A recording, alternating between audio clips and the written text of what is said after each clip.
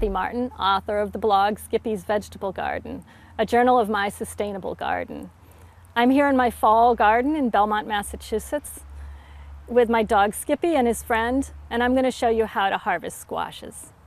So there are two main types of squashes, a summer squash and a winter squash. The summer squash, like the zucchini here, and a yellow squash, has a very delicate skin. They grow fast and they need to be harvested every day or so in the summer. The winter squash, like the butternut squash here, has a very hard skin. It grows more slowly. It's best to leave it on the vine until it's fully ripened and pick just before a freeze. So let me show you how to harvest the winter squash. The best is to leave it on the vine until just before a freeze. Leave it on the field, in the field, it'll be fine. If you need to harvest it before then, if say you're afraid of theft or animals eating it, one way to tell if it's ready is to look at the stem.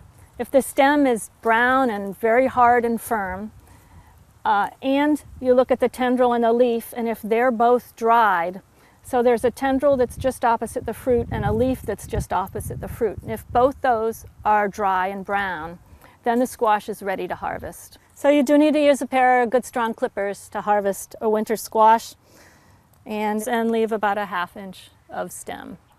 Summer squash comes in a number of types. Summer squash is the squashes that grow fast and have soft skins. Zucchini is one type of summer squash. This is a yellow squash. There are also patty pan squashes and round-shaped zucchinis.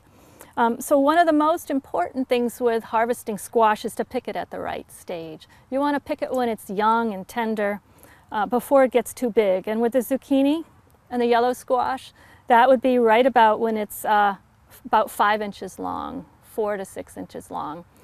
And squash grows very fast, especially in the middle of the summer. And in order to find all the squashes that are growing, you do need to check your plants every 2 days to pick them at the right size. If some of your squashes get bigger, they're still good for using in breads and baking and other items. And the other thing to be aware of is that the squash plants can be pretty prickly, especially zucchinis. So if that is going to bother you and scratch your legs or arms, you might want to wear long sleeves or long pants. The way I pick squash is to use a knife. Grab hold of the squash in the plant, lift it up a bit to make the stem available. Then you're going to put the knife in and just slice.